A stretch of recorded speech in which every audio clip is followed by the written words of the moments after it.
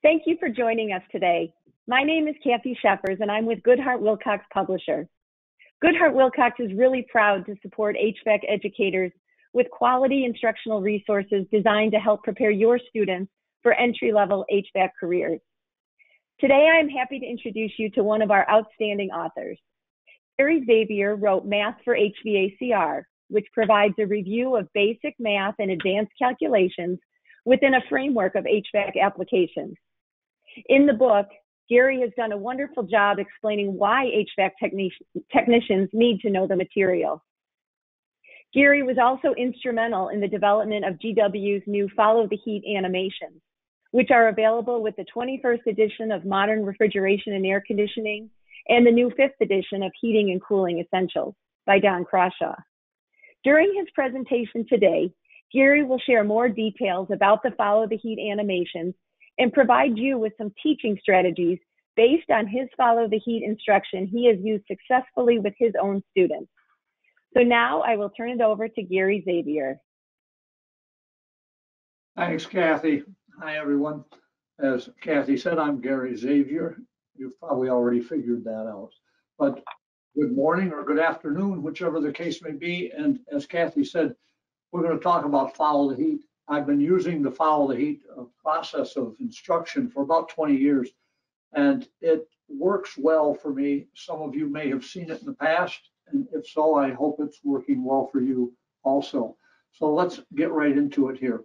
When we talk about Follow the Heat, of course, don't forget, we're in the heat transfer business. So welcome to the heat transfer business. It's what we do. We move heat around. That's been my job for over 50 years. I've moved heat in and out of places, but it never stays put. If I move it out, it comes back in. If I move it in, it goes back out. For us in the HVACR business, that's job security. That's what we do. We transfer heat. So when I talk about heat transfer, when we talk about following the heat, that came from the idea of how do we get students to understand that refrigeration cycle. Heating's pretty simple by comparison, but refrigeration is not. And the refrigeration cycle can be very confusing, but if we start where the heat starts, if we start at the evaporator, we can make that work for us. So when we're in the heat transfer business, we're always moving heat around. We transfer heat from a place where we have it to a place where we want it when we do heating. But when we do cooling, we take the heat from a place we don't want it and send it somewhere we don't care about, a place that makes little or no difference to us. So it's always heat transfer. Everything we do is heat transfer. If we think of something as simple as a window air conditioner or a split system or a rooftop unit, there's only 2 steps in the heat transfer process. The heat goes from the conditioned space to the refrigerant. That happens at your evaporator. And then we take the refrigerant from the evaporator, carrying the heat from the conditioned space, pull it into the compressor, squeeze it, and send it out to the condenser. And from the condenser, it goes out to the outside air. So it's only a 2-step process. With a window air conditioner, a rooftop unit, a split system, anything that's air to refrigerant or refrigerant to air heat transfer, there's just 2 steps in that process. But if we use water as a medium, then it becomes 3 steps or 4. With a water-cooled system with a DX evaporator, it's 3 steps. The heat goes from the conditioned space to the refrigerant at the evaporator, from the refrigerant to the condenser water at the condenser, and then from the condenser water to the outside air. And we can send that condenser water down the drain, what we call a wastewater system, or we can send it to a cooling tower or a spray pond. We can send that heat to a place that makes little or no difference. With a chiller, it's either 3 steps or 4 steps. With an air-cooled chiller, it's 3 steps. The heat goes from the conditioned space to the chilled water, from the chilled water to the refrigerant, and then from the refrigerant to the outside air. But if it's a water-cooled chiller, it becomes 4 steps. The heat goes from the conditioned space to the chilled water, from the chilled water to the refrigerant at the chiller's evaporator, from the refrigerant to the condenser water at the chiller's condenser, and then from the condenser water to the outside air. So it can be 2 steps or 3 steps or 4 steps or more. I've seen systems that had 5 or 6 steps. because they added an extra heat transfer spot, an extra heat exchanger. But no matter how many steps it is, it's just heat transfer. Everything we do is heat transfer. Take a look at this little window air conditioner I've got right here. A very simple device. Now, this little window air conditioner, as everyone knows, sits in a window, and part of it is inside the room and part of it's outside. But if I take the case off of this, we've got an evaporator right here where the heat comes in from the conditioned space. And as that heat goes across that evaporator, as the air moves across that evaporator, the heat from the air, some of it anyway, gets transferred into the cooler refrigerant. So the heat goes from the air to the refrigerant. And then we pump that around through the compressor and out to the condenser. So the heat comes in here at the evaporator. We bring that refrigerant around through the compressor and out to the condenser where we send the heat out to the outside air. So it's heat in, pump it around, and heat out. Just 2 steps, but it's all heat transfer. Everything we do is heat transfer. So it can be very simple, like this little window air conditioner, or it can be more complex, but it's always heat transfer. That's our business. That's what we do. So when I teach the refrigeration cycle, or when I teach heating as well, and talk about the sequence of operation for a burner, I always start with thermodynamics, and I do that on purpose. I call it review because it's things we already know. I always tell my students, you know this all, you learned it growing up, but we have to refresh our memory with it. So thermodynamics is a very, very important foundation for our business. It starts with matter. And matter is defined as anything that occupies space and has weight. And in this bottle of water, you can see the liquid perhaps. I've got water. They fill these things pretty full, but I've got a little bit of air in there. But this is liquid water. I could turn it into solid ice by taking some heat out, or I could turn it into vapor steam by adding some heat. So what makes the difference between the solid ice, the liquid water, or the vapor steam is the amount of heat in the material. And we're in the heat transfer business. It's what we do. So it starts with matter. The amount of heat in the material determines the state or phase of the matter. When we talk about heat, there's 5 forms of energy that we deal with, and heat is one of them.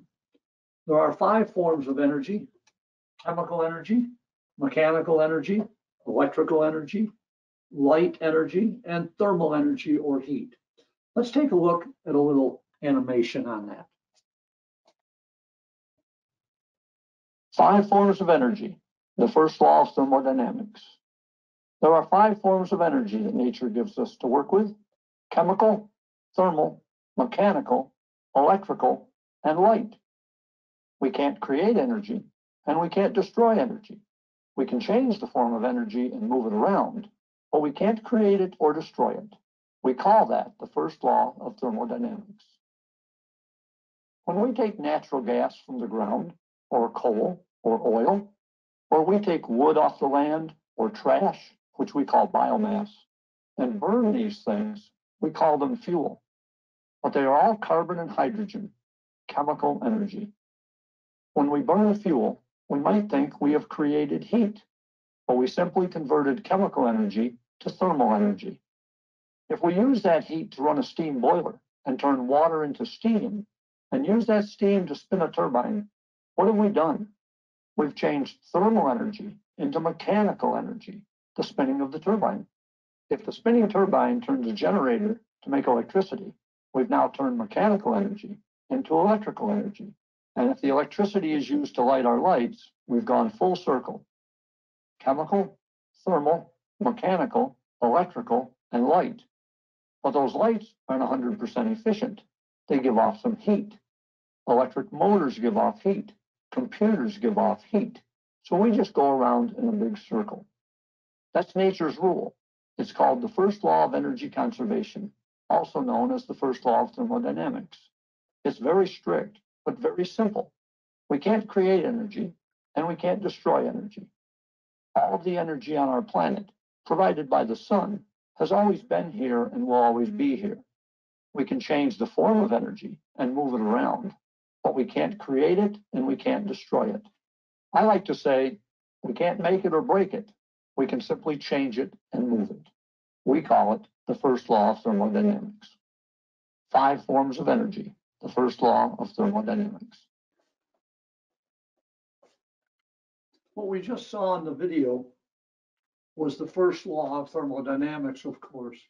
Heat cannot be created nor destroyed. Heat cannot be created nor destroyed. It can simply be changed in form and moved around. We call it the first law. But the second law is one we use even more often in our trade than the first law. The second law says heat always goes from a warmer place to a cooler place. If we want to take the heat out of this room, for example, and I want to keep this room at 70 degrees, if it's 40 degrees outside, I can open a window and let some heat out. But if it's 90 degrees outside, if I open a window, I'll be letting heat in, because heat always goes from a warmer place to a cooler place. But we know that. We know if we take a cup of coffee and set it on the table and don't drink it, it gets cool. Or if we take a glass of water and set it on the table and don't drink it, it gets warm, because the heat's always moving. And until the two materials are the same temperature, the heat will continue to move. So heat always goes from a warmer place to a cooler place. We learn these things growing up. We learn these things as children, but we don't always know exactly why they do that. But that is the second law. So the first law of thermodynamics says we can change the form of energy and move it around, but we can't create it or destroy it. And the second law says heat always moves in the same direction. It moves from a warmer place to a cooler place. These are things we learn growing up.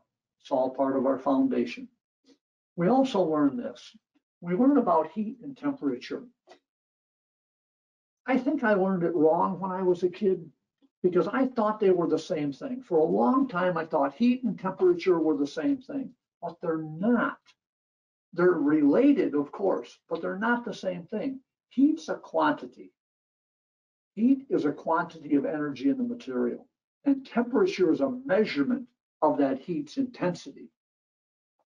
So we measure them different ways because they're different things. If I say, for example, it's 70 degrees in this room, I didn't say how much heat was in here.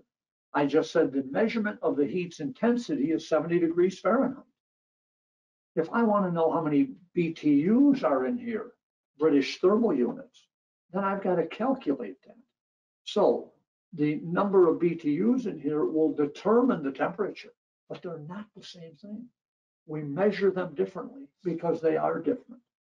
When we measure temperature, we measure in degrees Fahrenheit or degrees Celsius usually. We can also use the scientific scales of Kelvin or Rankine, the absolute scales. But when we look at this thermometer, we know that water boils at sea level at standard atmospheric pressure. Water boils at 212 degrees Fahrenheit and freezes at 32 degrees Fahrenheit. But take a look at the bottom of this thermometer where it says absolute zero. Absolute zero is the point where there's no molecular motion.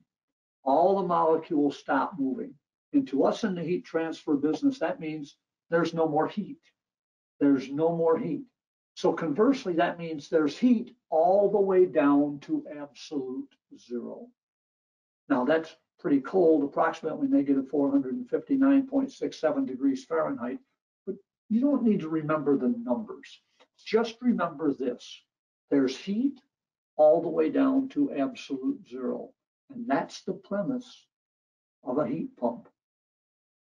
A heat pump works because it can move heat. That's all it does.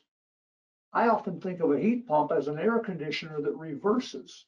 Where an air conditioner takes heat out, a heat pump brings heat in. It's just an air conditioner running backwards, so to speak. So instead of taking heat out of the building, it gets heat from outside and brings it in. We get heat out of the air or the groundwater.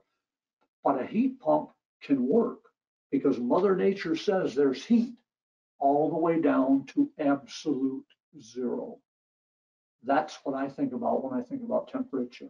But that's a measurement of the heat's intensity. That's not the quantity of heat. If you want to talk about the quantity of heat, then we need to talk in BTUs or kilojoules. The BTU, the British thermal unit, is our unit of heat energy, and we use it to tell us how much heat is in the material. And the BTU is based on 1 pound of water. If we take 1 pound of water and add a BTU to it, the temperature goes up by 1 degree Fahrenheit. And if we take a BTU out, the temperature goes down by 1 degree Fahrenheit. So let's start with the 1 pound of water. What's it look like? Well, it just so happens I have one right here. It says right on the front, 1 pound. No, it doesn't. It says 500 milliliters or 16.9 fluid ounces or 1.05 pints. Even the bottle people have given up and gone metric. But this is a 500 milliliter bottle, which means it's almost exactly 1 pound. We know that a gallon of pure water weighs 8.34 pounds, and there's 8 pints to a gallon. So a pint and a pound are very, very close. This is 16.9 fluid ounces, 1.05 pints. This is exactly 1 pound of water in this bottle. And I know that for a fact because I calculate it, but I also weighed it. I put it on my scale and weighed it. It weighs just a pound. So the bottle, by the way, weighs about 1/10 of an ounce empty. So that is 1 pound of water. And if I add 1 BTU of heat to it, its temperature goes up by 1 degree Fahrenheit. And if I take a BTU out, its temperature goes down by 1 degree Fahrenheit. So what would that look like? What would a BTU look like? It would look like the heat that comes out of a match. If I struck a match and let it burn all the way down to my fingers, that would be just about 1 BTU. That's what it would take to raise the temperature of that 1 pound of water by 1 degree Fahrenheit. That's the BTU. We're about the only ones in the world that still use the BTU. Even the British gave up and went metric about 15 years ago. Everyone else now typically uses the kilojoule. For a while, we used calories in other parts of the world. We didn't use it much in the United States, but calories were used. Kilojoules seem to have replaced that mainly now. There's the conversions that you can see as they relate to the BTU, the calorie, and the kilojoule. But the KJ is pretty common now everywhere except the United States. So as you see information on units that come from other parts of the world, what you might find is you might find that you need to convert from calories or kilojoules to BTUs. These are the conversion factors, and you can find those in a book that I'm very, very fond of. It's called Math for HVACR. You heard Kathy mention it before, and I am fond of it because I wrote it. I wrote it because I found in teaching HVACR, so many of the math fundamentals were not understood by my students. So I decided with the help of Goodheart-Willcox, a very big amount of help from Goodheart-Willcox, to put that into a math book. And so that's where the conversion factors come from. So we convert all sorts of things, and oftentimes we convert our BTUs per hour into tons. As AC guys, we often talk about a 10-ton unit or a 20-ton unit or a 10,000-ton chiller. Well, what is a ton of refrigeration? A ton of refrigeration is 2,000 pounds of 32-degree ice melting, pardon me, 2,000 pounds of 32-degree ice melting in 24 hours. That's 1 ton of refrigeration. Now, to make that happen, the ice has got to be ready to melt. It has to be at its saturation point. So it has to be at 32 degrees Fahrenheit. In order to get that ice to melt, it would have to absorb 288,000 BTUs of heat energy from the air around it. If you divide 288,000 by 24, it comes out to 12,000 BTUs per hour. So there's the conversion, 1 ton is 12,000 BTUs per hour. So a 3-ton unit is 36,000 BTUs per hour. A 10-ton unit is 120,000 BTUs per hour.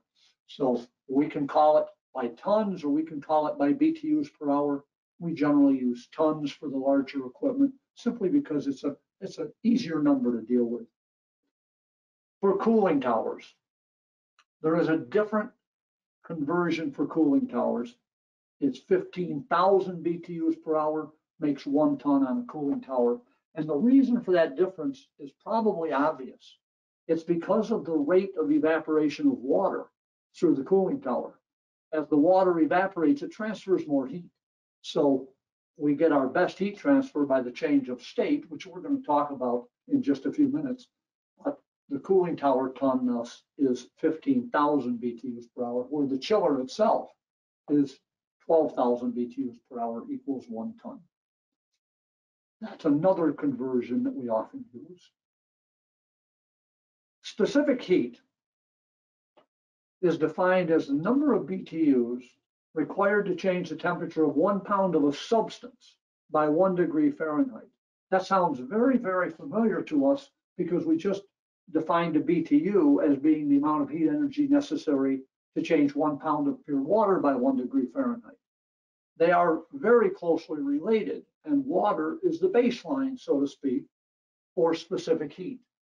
So when we look at specific heat, what we see is we have different materials have different numbers for specific heat. It changes also with temperature. But what we find is this, that the specific heat of water is 1, which means that 1 BTU changes the temperature of 1 pound of water by 1 degree Fahrenheit. Ice, for example, has a specific heat number of 0.487 at 32 degrees Fahrenheit. We can round that off to 0.5. What that would mean is that if I add a half of a BTU to a pound of ice, the temperature goes up by 1 degree. Think about that for a moment. If a half of a BTU raises the temperature of the ice by 1 degree, a whole BTU will raise the temperature of the ice by 2 degrees. So water and ice are the same material, but they don't transfer heat at the same rate. Water, 1 BTU raises the temperature by 1 degree. Ice, 1 BTU raises the temperature of a pound of ice by 2 degrees. What about steam? We use steam a lot for heat transfer in larger systems, and steam has a specific heat number of 0.489 at 212 degrees Fahrenheit. These numbers all change slightly with temperature, not much, but a little bit. But steam, 0.489, we can round that off to 0.5 as well. So that means a pound of steam absorbing 1 BTU will see an increase in temperature of 2 degrees. Water, ice, and steam are all the same material. They're all H2O, but they transfer heat at different rates because they're in different states. Liquids transfer heat better than anything else. The higher the number, the better the heat transfer. So water is better than ice, water is better than steam for transferring heat. Liquid is better than solid, liquid is better than vapor. When we think about that, we should think about a refrigeration system. An air conditioning or refrigeration system uses a refrigerant, R22, R12, R134A, R410A, whatever it happens to be. That refrigerant is both liquid and vapor in our system. Liquid changing to vapor in the evaporator and vapor changing to liquid in the condenser. But when they are in liquid state, they do a better job of heat transfer than when they're in vapor state. Look at the numbers. The higher the number, the better the heat transfer. Liquid is better than vapor for heat transfer. That's what we want to remember from this. We don't need to remember the numbers. We won't use them for anything. If we were designing refrigeration equipment, we would. If we were system designers, designing a piece of refrigeration equipment to cool chocolate as it's made, or to cool milk, or any of these things, then we would have to calculate in the specific heat of the product we want to cool. But we're not doing design here. So we don't have to remember the numbers. Just remember that liquid is better than vapor for heat transfer. That's what you want to remember. But the best heat transfer we get is during the change of state from liquid to vapor or vapor to liquid. So liquid is better than vapor. It always has been, it always will be. That's what we want to remember about specific heat. There are two kinds of heat that we always talk about in our trade: sensible heat and latent heat. Sensible heat causes a change in temperature, where latent heat causes a change of state. If you look up the word latent in the dictionary, it's defined as hidden from plain sight. Hidden from plain sight. We call the change of state heat latent because it's hidden from our thermometer. During a change of state, there's no change in temperature. It's one or the other. We can't do both at the same time. Mother Nature won't let us. And what we're going to see right now is that the change of state heat, the latent heat, does more work for us than the sensible heat. Let's take that 1 pound of water. I love my 1 pound of water. I have it with me all the time. Well, let's take that 1 pound of water and have it at 32 degrees Fahrenheit, and then take it down to 0 degrees Fahrenheit. So we're going to freeze it. We're going to freeze it. We're going to turn it into ice. And I'm going to start out with 1 pound of ice at 0 degrees Fahrenheit. I'll be at the little number 1 in the circle in the bottom left corner of this graph, where my ice is at 0 degrees Fahrenheit and 0 BTUs of added heat energy. So on this graph, what we see is on the vertical axis, we have temperature in degrees Fahrenheit. On the horizontal axis, the x-axis, we have heat energy in BTUs. That's added heat. So what we're going to do is we're going to take this 1 pound of ice at 0 degrees Fahrenheit and just leave it sitting here. Now it's about 70 degrees in this room. So we know what's going to happen to the ice. It's going to melt eventually. But the ice is not ready to melt at 0 degrees Fahrenheit. It won't melt at 0 degrees Fahrenheit. It has to warm up to 32 degrees Fahrenheit so that it's ready to melt. So the first thing that's going to happen is that 1 pound of ice is going to absorb heat from the air around it. And as it absorbs heat from the 70-degree air, the ice will start to warm up. It's going to take 16 BTUs approximately to warm that ice from 0 degrees Fahrenheit to 32 degrees Fahrenheit. How do I know it's going to take 16 BTUs? The specific heat of ice is approximately 0.5. So for every BTU I absorb, the temperature goes up 2 degrees per pound. So if I absorb 16 BTUs, the temperature will go from 0 to 32. We know, of course, in real life, it's not going to happen just like that. And it's not going to happen evenly. The outside edges are going to warm up first and start to melt. And the center is going to stay frozen for a while. But we have to think theory here. So in theory, the ice is not going to melt until the entire block has warmed up to 32 degrees. And that's going to take 16 BTUs. Now, once we hit 32 degrees Fahrenheit at sea level, standard atmospheric pressure, the ice is now ready to melt. It's ready to change state. It's ready to thaw. There's a lot of things we can call it. But I'm going to say the ice is saturated. It's saturated. Saturation to us means ready to change state. When we are saturated or at our saturation temperature, we are ready to change state. But if you look up the word saturated in the dictionary, it doesn't say that. It defines saturated as full. Saturated means full. So think of it as the ice is full of heat. If you give it any more, it's going to turn into something else. And what's the ice going to turn into? Water. So once we hit saturation, now the heat that we absorb will change the state of the material and not change the temperature. So the heat that warmed the ice up from 0 to 32 is called sensible because we can see it on our thermometer. The heat that melts the ice is called latent or hidden because we can't see it on our thermometer. So what we have now is ice melting. And as that ice absorbs heat and melts, it's going to take 144 BTUs of latent heat absorbed from the air in the room to melt that ice. And that 32 degree Fahrenheit ice will turn into 32 degree water. Because during the change of state, there is no change in temperature. Mother Nature says it's one or the other. You can change the temperature or you can change the state, but you can't do both at the same time. Once we've absorbed that 144 BTUs of latent heat, all of the ice will be gone. I'll have a pan of 32 degree water because the heat was latent. And during the change of state, there's no change in temperature.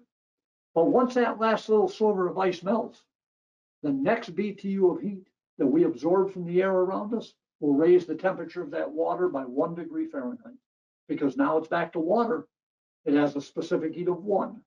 So for every BTU I absorb now, the temperature will go up 1 degree per pound. Now I want to get it up to 212. I want to boil it. And there's not enough heat in the air around me to bring the water up above 70 degrees Fahrenheit. So I'm going to have to put a burner under my pan. And I'm going to light off my little burner. And I'm going to put 180 BTUs of heat energy from my fire into my water. And when I do, it'll take it up 180 degrees, which is the difference between 32 and 212. Now, once I hit 212 degrees Fahrenheit, actually 211.9, but we rounded off to 212. Once I hit 212 degrees Fahrenheit at sea level, standard atmospheric pressure, my water is now ready to boil. It's ready to change state. It's ready to vaporize. We can say a lot of different things about it, but I'm going to say it's saturated. At number 2, the ice was full of heat. And if we gave it any more, it turned into something else. It turned into water. And at the little number 4 on your graph, the water is full of heat. If you give it any more, it's going to turn into something else. It's going to turn into steam. And that steam will be 212 degrees Fahrenheit, just like the water that made it. Because during a change of state, there's no change in temperature. It's one or the other. Mother Nature doesn't let us do both at the same time. As that water turns into steam, and the steam comes out of that pan, the steam will be 212 degrees. And if I give that pan of water 970 BTUs of heat energy out of my burner, my pan will be empty. And the room will be full of 212 degree steam. Now we know if we really did that right here in my room, it'd be pretty uncomfortable for me. I'd be in 212 degrees, I'd be scalded.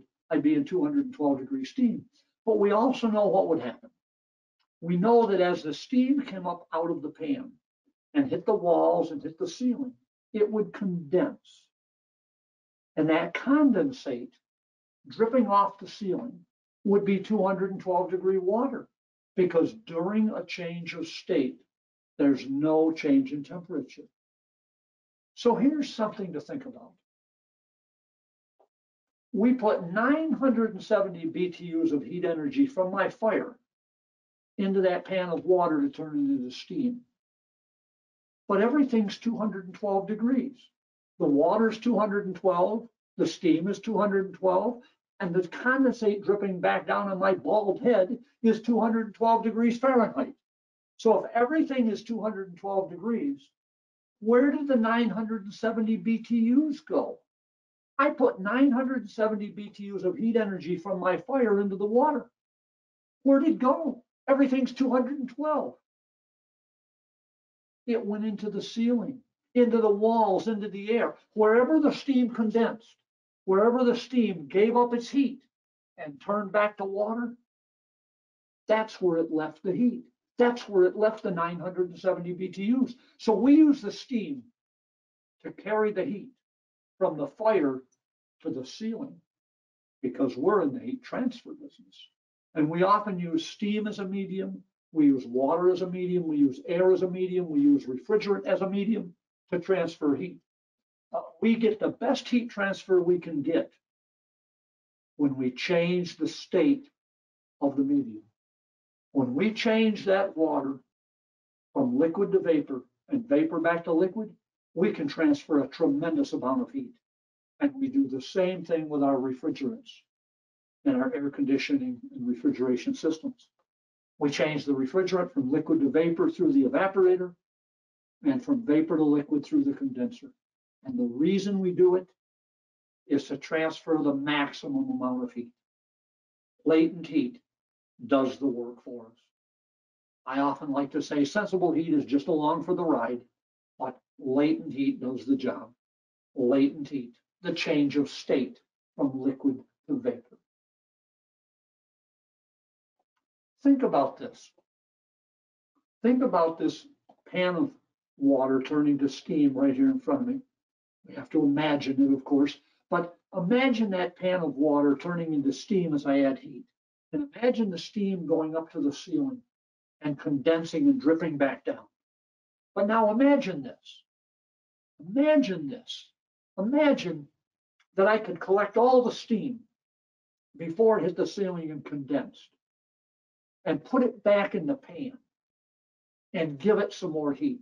Now we know physically I couldn't do that.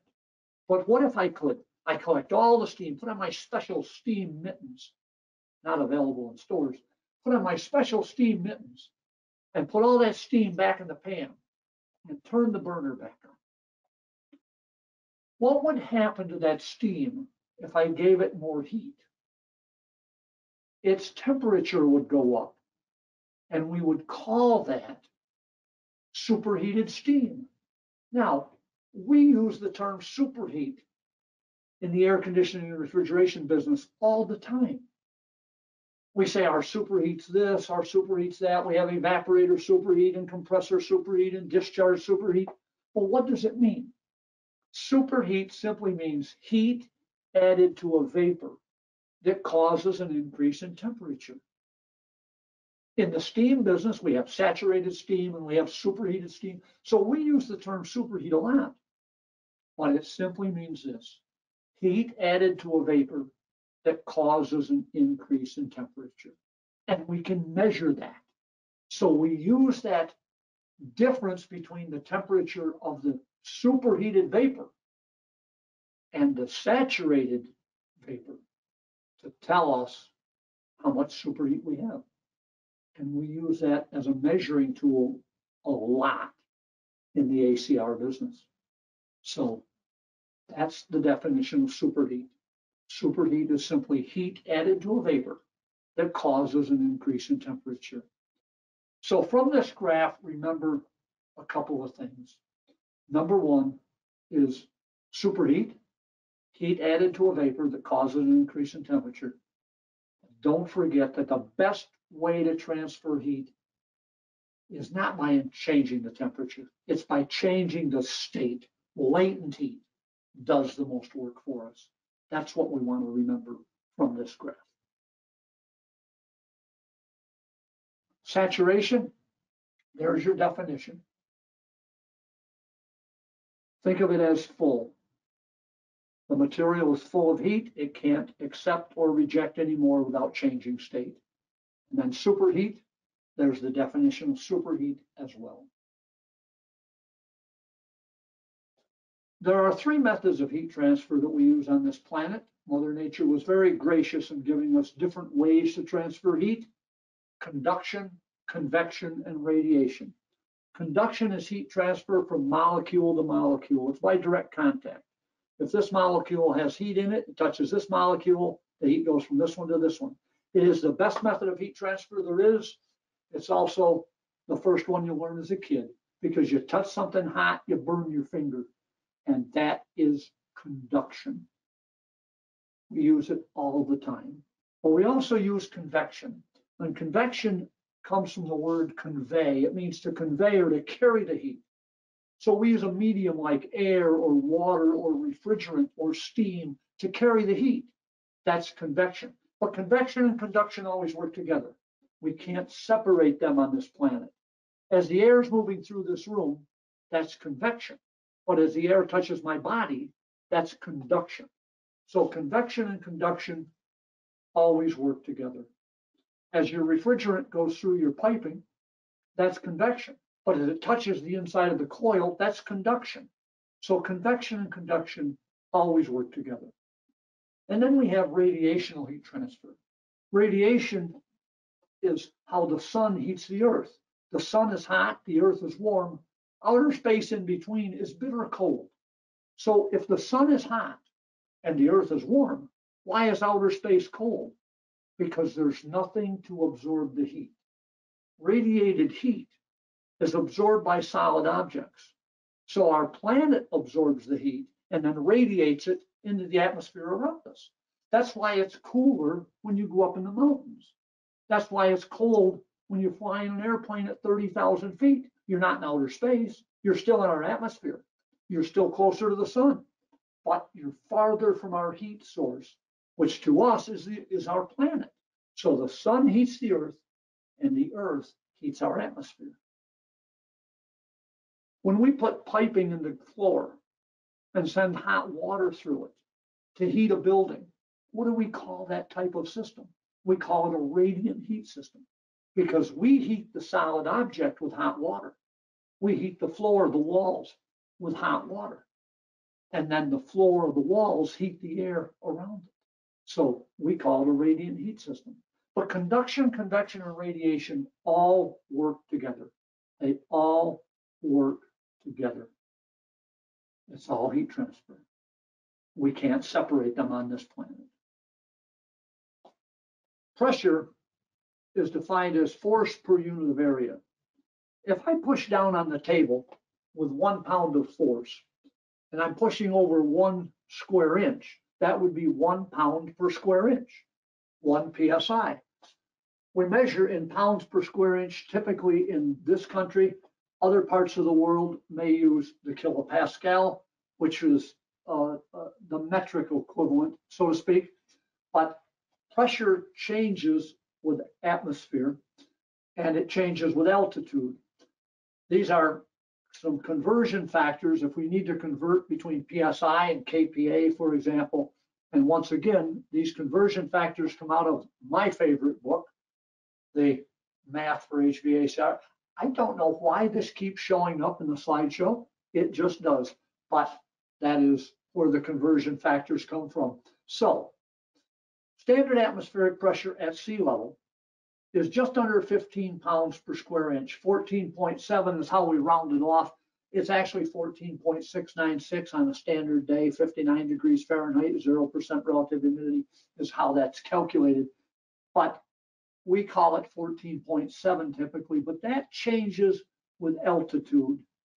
If you go out to the mile-high city of Denver, Colorado, your atmospheric pressure on a standard day is about 12 pounds. Where at the coast, it's about 15 pounds, just under 15, 14.696. So it changes with altitude. It changes with elevation. But we generally ignore that. We usually ignore that because we deal in gauge pressure. Gauge pressure ignores the atmosphere. If I were to take a look at this set of gauges right here, these are connected now to nothing other than the air, nothing other than the atmosphere. And their dials read 0 because we're ignoring the atmosphere. Gauge pressure ignores the atmosphere. If you want to include the atmosphere, we have to add it in. We call that absolute pressure. Gauge plus atmosphere equals absolute. Generally, we do our work in PSIG, but we often do calculations in PSIA. So if we're calculating things, we may have to add in our atmospheric pressure. It changes with elevation, as we've already discussed. It changes at the rate of about a half a pound per 1,000 feet of elevation. So under 1,000 feet, we call it 14.7. If we go up to 1,000 feet, 14.2, 2,000 feet, 13.2. So we knock off a half a pound for every 1,000 feet is how we do that. So that is for calculation purposes. When we deal with pressure, of course, we're dealing with atmospheric pressure or above. When we deal with vacuum, we're dealing below atmospheric pressure. Vacuum is defined as the absence of atmosphere, and we measure that a little differently. Now, we could measure in negative PSI, but we normally do not. We measure in inches of mercury or microns. When we measure in inches of mercury, a perfect vacuum, the vacuum of outer space, is 29.92 inches of mercury vacuum. If we measure in microns, which is 1,000th of a millimeter, a perfect vacuum is zero microns. The inches of mercury scale starts at atmospheric pressure and works its way down to a perfect vacuum. The micron scale starts at a perfect vacuum and works its way up to atmospheric pressure. So they work in opposite directions, but they mean the same thing. They mean the same thing to us. A micron is 1,000th of a millimeter, which is a much more accurate unit of measurement than an inch of mercury. 1 inch of mercury has approximately 25,400 microns. So 1 micron is about 1/25,000th of an inch. So it's a very, very accurate unit of measurement. We use both in our trade. We use inches of mercury for vacuum, where accuracy is not terribly important, but we use microns when accuracy is terribly important. The other terms shown here, the torr, the millibar, the bar, we don't use those much. We do use them on occasion. A torr is 1,000 microns, named for the Italian physicist Torricelli. He was the inventor of the mercury barometer about 500 years ago, and the torr is named in his honor. The millibar and the bar, the weather people use those a lot. The meteorologists use those. They're always talking about bars and millibars of atmospheric pressure, but we don't use that too much in our trade, once in a while. So these are the ways that we measure pressure and or vacuum. If we compare them, it looks like this. At atmospheric pressure at sea level, where water boils at approximately 212 degrees Fahrenheit, my PSIG would be 0. My gauge reading would be 0 because my gauges ignore the atmosphere. PSIA would be gauge plus atmosphere, and at standard atmospheric pressure of 14.696, my PSIA would be 0 plus 14.696. Microns would be 760,000 microns at atmospheric pressure, because the micron scale starts at a perfect vacuum and works its way up. And my inches of mercury vacuum would be 0, because the inches of mercury vacuum scale starts at atmospheric pressure and works its way down to a perfect vacuum. So 4 different ways that we can measure pressure and or vacuum at atmosphere. But when we use that in the field, as we pull into a vacuum, we only use 2 of these. We normally don't use negative PSI, and we don't use PSIG and PSIA for that reason. So as I pull into a vacuum, I'm going to ignore the PSIG and the PSIA scales, and I'm going to concentrate on microns and inches of mercury vacuum. And as I pull into that vacuum, my inches of mercury number increases. And if I went all the way to a perfect vacuum, the vacuum of outer space, my inches of mercury reading would be 29.92. But if I was reading microns as I pulled the same vacuum, when I got to that perfect vacuum, my micron reading would be 0. They run in opposite directions for the same vacuum. What we need to know about pulling a vacuum, as we call it, is this. When we pull a vacuum, to get the refrigerant out of a system, the government says, the EPA says, we have to pull a vacuum to 4 inches of mercury vacuum, or 10 inches of mercury vacuum, or 15 inches of mercury vacuum, whatever it happens to be. We use inches of mercury vacuum for that measurement because accuracy is not critical. We have to at least achieve 4 inches, 10 inches, 15 inches, whatever it is, but we don't have to be right at that. We just have to exceed it, meet or exceed it. So accuracy is not terribly important. But when we pull a vacuum to get the air and moisture out of a system, accuracy is very important. So then we go to microns. Our desired level of evacuation on the micron scale is 250 to 500 microns. The reason for that is the saturation point of water at that vacuum level.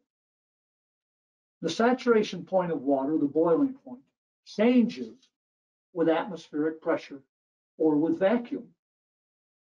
As we increase the pressure in a boiler, the boiling point goes up. As we decrease the pressure when we pull a vacuum, the boiling point goes down.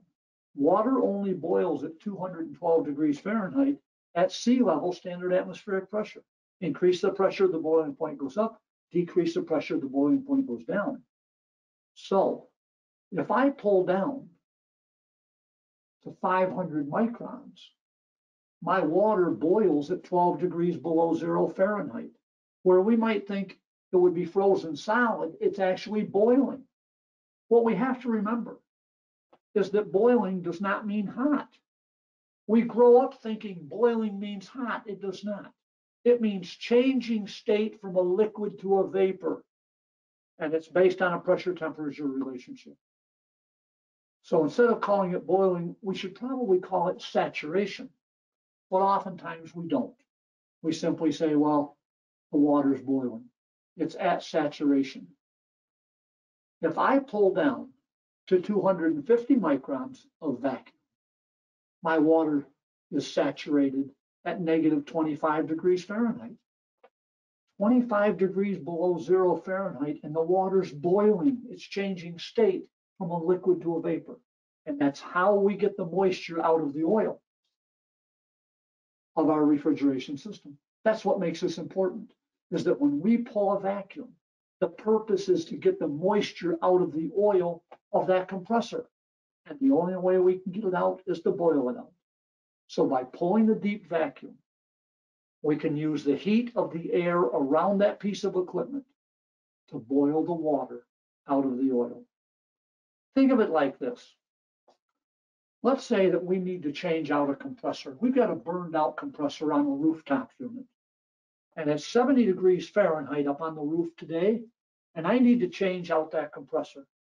So I take all the refrigerant out of the system. I recover it according to the law. I recover all the refrigerant, and then I cut out the old compressor. And the minute I make that cut, the minute I break that tubing on that compressor to take it out of the system, it's in a vacuum. I've pulled into a vacuum to get the refrigerant out, and now air gets sucked into the system. And that air contains moisture. So I get the new compressor up on the roof, and I put it in place, and I braze it up, and now I've got a system full of air with moisture.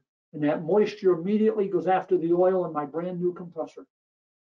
Oil and water don't mix well, but they have an affinity for each other. So the oil absorbs the moisture out of the air, and I need to get it out. So I hook up my vacuum pump, and I start to pull a vacuum.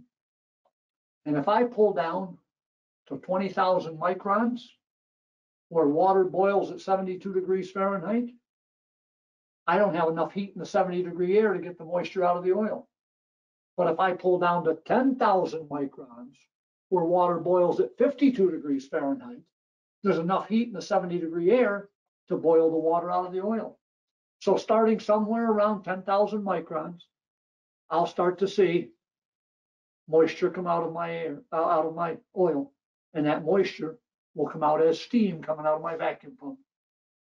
But if I pull down to 500 microns or 250 microns, where water boils between negative 12 and negative 25 degrees Fahrenheit, I will get a much better job of getting the moisture out of my oil, because there's heat in that 70-degree air around that new compressor to boil the water out of the oil. So that's why we pull a deep vacuum. But it's all based on the pressure-temperature relationship. It's based on that saturation point of water at different pressures. That's what we see from this chart. What we just talked about is that the pressure determines the saturation. Let's look at a little video on that. Saturation is the term used to describe the temperature at which a refrigerant changes state from a liquid to a vapor, or vice versa. Saturated refrigerant is a mixture of liquid and vapor, and the saturation point varies with pressure. In refrigerants, there is a direct relationship between pressure and saturation temperature. Thus, as the pressure increases, the saturation temperature increases. And as the pressure decreases, the saturation temperature decreases.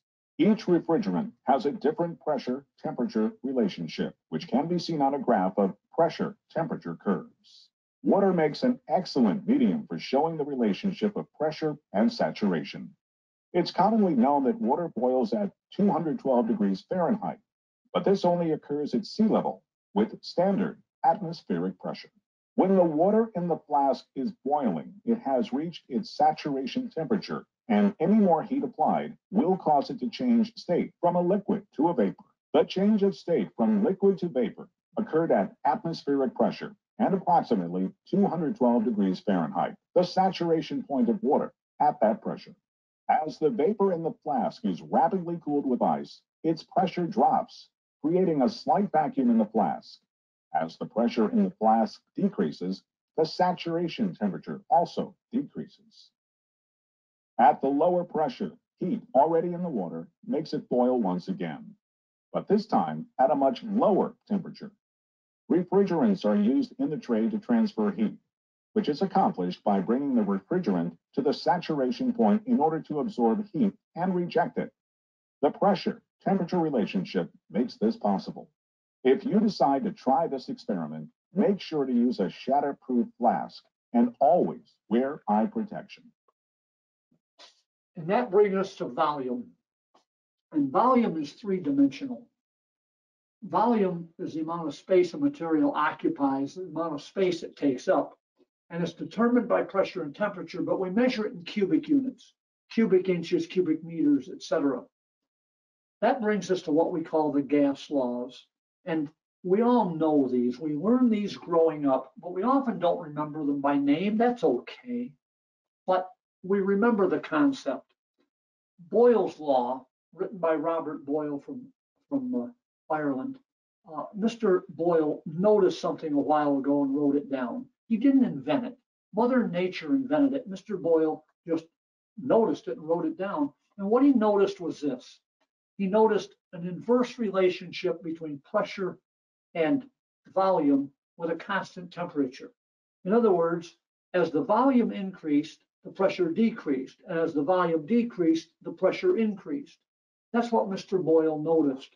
And he wrote it down 500 years ago. So every generation since then has taught it to the next generation.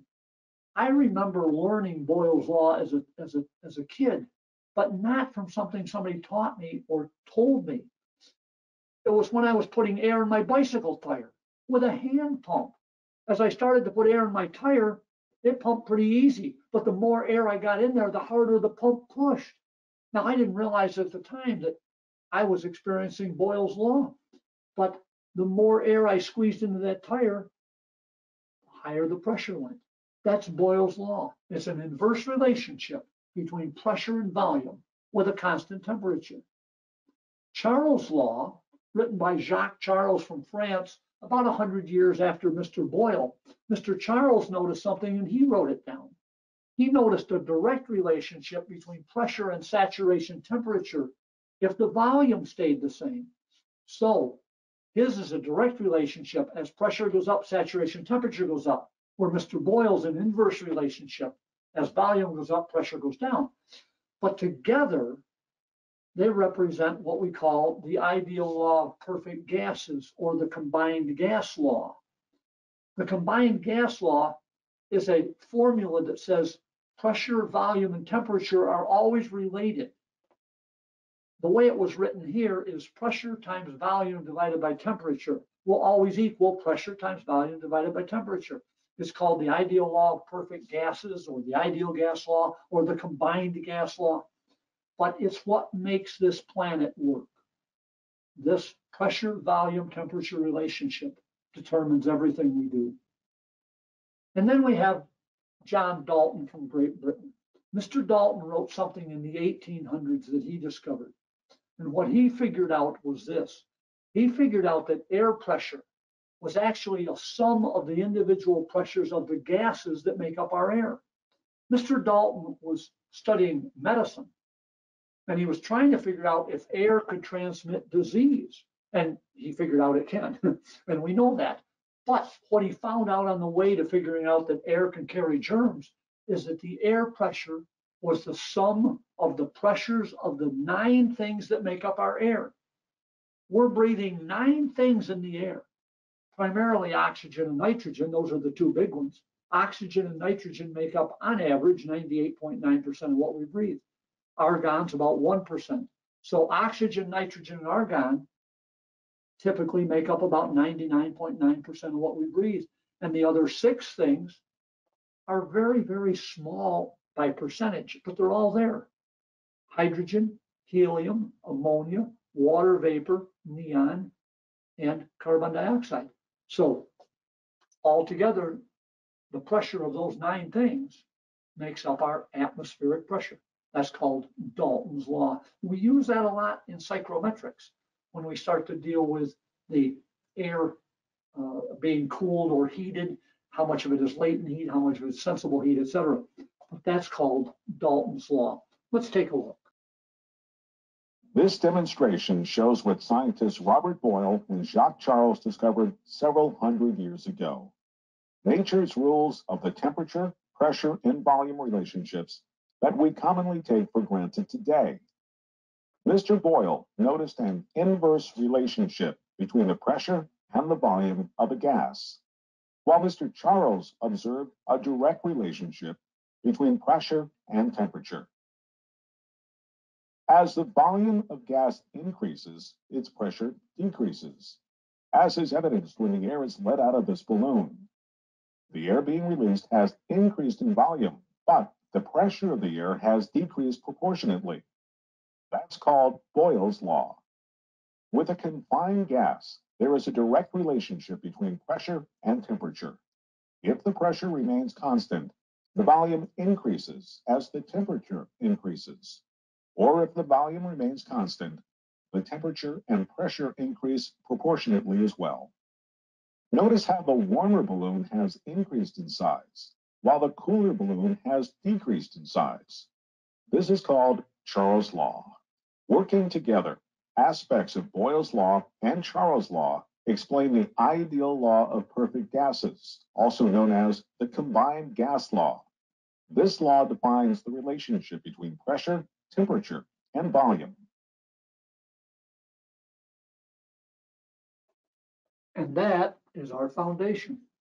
So we can build on that now. We have our foundation of Mother Nature's rules, and we can then talk about our equipment that we use to transfer heat. In air conditioning and refrigeration, it's heat transfer from a place we don't want it to a place that makes little or no difference, a place we don't care about. In heating, of course, it's heat transfer by moving the heat from a space where we have it to a place that we want it. But when we transfer heat for air conditioning and refrigeration, we can do it for commercial refrigeration, for industrial process refrigeration, or comfort cooling. It doesn't really matter to us, but there are, of course, different rules from the EPA for each one of these categories. But it's all the same process. It's heat transfer. We have to give the heat a cooler place to go, and that's where our refrigeration cycle comes in. We need a chemical, a refrigerant, that will evaporate to transfer heat and condense to transfer heat. We want it to evaporate at a low pressure and temperature. That happens in the evaporator. It changes from a liquid to a vapor. We want it to condense at a higher temperature and pressure. That happens in the condenser. It changes from a vapor back to a liquid. So any chemical we can get to do that can be called a refrigerant, including water. And we use water in absorption refrigeration as a refrigerant. But in compression refrigeration, water won't change state from liquid to vapor or vapor to liquid at the pressures and temperatures we need. So we have four main components: the evaporator, where we absorb the heat from the conditioned space; the compressor, where we squeeze the refrigerant and pump it through the system; the condenser, where we reject the heat to outside the conditioned space; and the metering device that undoes what the compressor did. It takes us from high pressure, high temperature back to low pressure, low temperature, and starts us back to the evaporator where we start all over again. So if we put those components together, the evaporator, the compressor, the condenser, the metering device, it looks like this. Whenever you think of the four main components of an air conditioner or refrigeration system, always start thinking at the evaporator. Always start where the heat transfer starts. It starts at the evaporator. So to help us understand this, what I learned to do years ago was to divide it up. So let's do that. Let's give it a low side and a high side. So if we put a dotted line right through the center horizontally, everything below that dotted line is commonly called the low side. It's low pressure, low temperature, which means everything above the dotted line then is high pressure, high temperature. We commonly call it the low side and the high side. Everything below that dotted line is considered to be inside the conditioned space. And everything above the dotted line then is considered to be outside the conditioned space. Now that's a theoretical line. That red horizontal line is a theoretical line. Actually, for a split system, for example, the line would look like the green line now. The actual line would show us that the compressor and condenser are outside the conditioned space, and the metering device and evaporator are inside the conditioned space. So the theoretical line is the red line, but the actual line is the green line. Well, we're talking theory here. So we have the low side and the high side. If we give it another dotted line and give it a left side and a right side, everything to the left of this new dotted line is the vapor side. Everything to the left is vapor, which means everything to the right then is liquid. So now we have four sides, and all systems have four sides. They have the low side, the high side, the vapor side, and the liquid side. More accurately, they have four quadrants or four corners. In the lower right-hand corner, we've got low pressure, low temperature liquid. In the lower left-hand corner, low pressure, low temperature vapor. Upper left corner, high pressure, high temperature vapor. Upper right corner, high pressure, high temperature liquid. So as our refrigerant goes through the system, and in this example, it's going clockwise. You can see the arrows, it's going clockwise here. So as the refrigerant goes through the system, every time it crosses a dotted line, something changes. I call the horizontal dotted line the pressure line, because every time we cross it, we change in pressure. And I call the vertical dotted line the state line, because every time we cross it, we change in state. So every time we cross a dotted line, something happens. It goes like this. We come into the evaporator. Remember, everything starts at the evaporator. We come into the evaporator with a low pressure, low temperature, saturated liquid vapor mixture. We call it liquid, predominantly liquid. Well, it's a low pressure, low temperature, saturated liquid. As it absorbs heat from the conditioned space, the refrigerant changes state from a liquid to a vapor. Once all the liquid is turned to vapor, we can add a little bit of sensible heat to the vapor perhaps, and we call it superheated vapor, but it's still low pressure, low temperature, heading into the compressor. So it comes into the evaporator as a low pressure, low temperature, saturated liquid. And if everything's working okay, it comes out of the evaporator as a low pressure, low temperature, superheated vapor. That superheated vapor goes into the compressor. We squeeze it, send it out to the condenser. It's a high pressure, high temperature superheated vapor now. And at the condenser, we can give up the heat and send it out to the outside space. Now, at that point, the refrigerant cools down, it hits saturation, and then it condenses. And then once it's condensed back to liquid, the liquid can cool down. We call it subcooled liquid. So we have superheated vapor coming into the condenser, but we have subcooled liquid coming out. Superheated vapor coming into the condenser, subcooled liquid coming out. And that subcooled liquid is still high pressure, high temperature. It goes through the metering device where it drops in pressure, hits its saturation, drops in temperature, and low pressure, low temperature, saturated liquid heads into the evaporator to start all over again. So we pick up heat, we pump it around, and we give up heat. We bring it back, we pick up heat at the evaporator, pump it around, give up heat at the condenser. Liquid to vapor to absorb heat, vapor to liquid to reject heat. Liquid to vapor, vapor to liquid, liquid to vapor, vapor to liquid, over and over and over again, 1,000,000 times a day. The evaporator absorbs heat by changing the state of the refrigerant from liquid to vapor. And the condenser rejects heat by changing the state of the refrigerant from vapor back to liquid. That's what our systems do. That's the refrigeration cycle. Follow the heat. And it should make sense. But it's latent heat that does most of the work, not the sensible heat. Sensible heat we use to tell what's going on in the system. But latent heat is where we get the work done. Latent heat, liquid to vapor in the evaporator, vapor to liquid in the condenser. That's the refrigeration cycle. Follow the heat.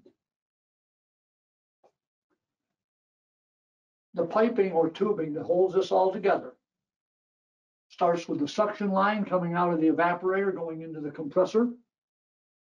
Coming out of the compressor, we discharge the refrigerant to the condenser through what's called the hot gas line by most of us.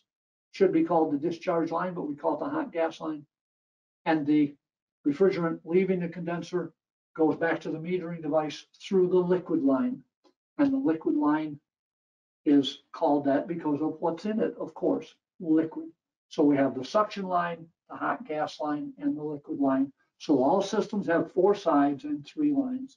That little piece of pipe between the metering device and the evaporator, all part of the suction side, doesn't really have its own name anymore. All part of the suction side. So that is our refrigeration cycle. Refrigeration cycle. The basis for air conditioning and refrigeration systems is the compression refrigeration cycle, and it's always the same, regardless of the size or type of system and the refrigerant used. Always follow the heat as you think of the cycle. Thus it goes evaporator, compressor, condenser, and metering device, in that order, because that's the way the heat moves. To understand the refrigeration cycle, start by dividing it into 2 sides, the low side and the high side. Everything below the dotted line is low pressure and low temperature. We call it the low side. That, of course, makes everything above the dotted line high pressure and high temperature. We call it the high side. Everything below the dotted line is, theoretically, inside the conditioned space, and everything above the dotted line is outside the conditioned space. Time for another dotted line. Every system has a vapor side and a liquid side as well. So really, every system has 4 sides: the low side, the high side, the vapor side, and the liquid side. In reality, every system has 4 quadrants, or 4 corners. In this corner, low pressure, low temperature, liquid. In this corner, low pressure, low temperature, vapor. In this corner, high pressure, high temperature, vapor. And in this corner, high pressure, high temperature, liquid. The piping that holds the major components together also has names. As the compressor pulls the refrigerant from the evaporator, it flows through a line we call the suction line. Coming from the compressor, the refrigerant is discharged to the condenser through what should be called the discharge line, but it has 2 names. System designers may call it the discharge line, but technicians usually call it the hot gas line because of what's in it: high temperature vapor, thus hot gas. Once the refrigerant has rejected its heat at the condenser, it turns back to liquid, and flows to the metering device through, of course, the liquid line.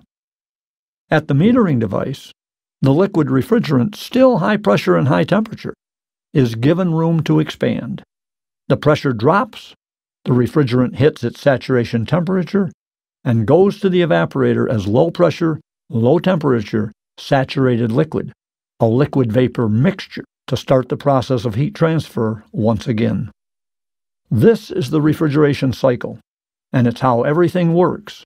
Just follow the heat. Heat comes in at the evaporator, where the saturated liquid entering the evaporator absorbs latent heat and changes state from liquid to vapor, and then absorbs sensible heat to become superheated vapor. The low-pressure, low-temperature superheated vapor enters the compressor and becomes high-pressure, high-temperature superheated vapor and is sent to the condenser.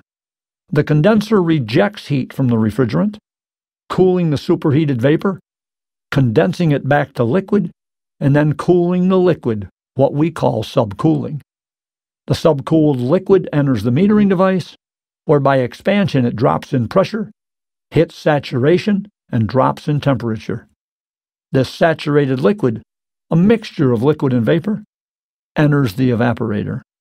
This is the refrigeration cycle, and it's how everything works. Just follow the heat. Refrigeration cycle. It all starts at the evaporator, as we saw before. The air comes across the evaporator. The air gives up some heat to the refrigerant. The refrigerant changes state from a saturated liquid to a superheated vapor. We pull it into the compressor, we squeeze it, send it around to the condenser, where we give up the heat to outside the conditioned space. So it's pick up heat, pump it around, and give up heat. That's all we do. We pick up heat, we pump it around, we give up heat. That's our refrigeration cycle. Follow the heat to understand how it works. I've done a number of drawings over the years for different customers as I've done my training, and these drawings are available to you if you'd like them. We'll make sure that you can get them from the Goodheart-Willcox website. We've had that set up in the past, and I'll make sure that they are available to you. So there's a follow the heat drawing for a chiller on the left, different methods of heat rejection for water-cooled condensers on the right. Here's a couple for heat pumps, air source and water source heat pumps, follow the heat drawings as well. When we talk about heat transfer, think of it like this. What does a domestic refrigerator have in common with a 10,000-ton chiller? What does a heat pump have in common with a refrigerated air dryer?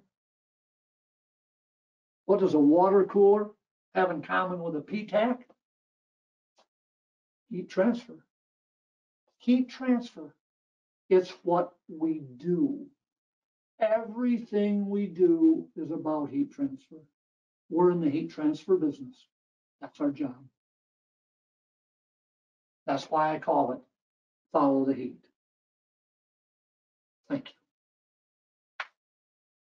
Thank you, Gary, for sharing your time with us today and your expertise on the follow the heat refrigeration cycle. It's always interesting to learn the process that you use when you're training your students, and hopefully our attendees today will be able to use that information to share this with their own students. So thank you again, as always, for representing Goodheart-Willcox as an author. As you mentioned, we'll make sure our attendees can get copies of the great drawings you've put together, as well as samples of the Follow the Heat animations and a copy of Math for HVACR if they haven't seen your book already. So lots of goodies coming your way. Thank you again for all of your time, Gary, and we'll see you again at the next session. Thank you, Kathy.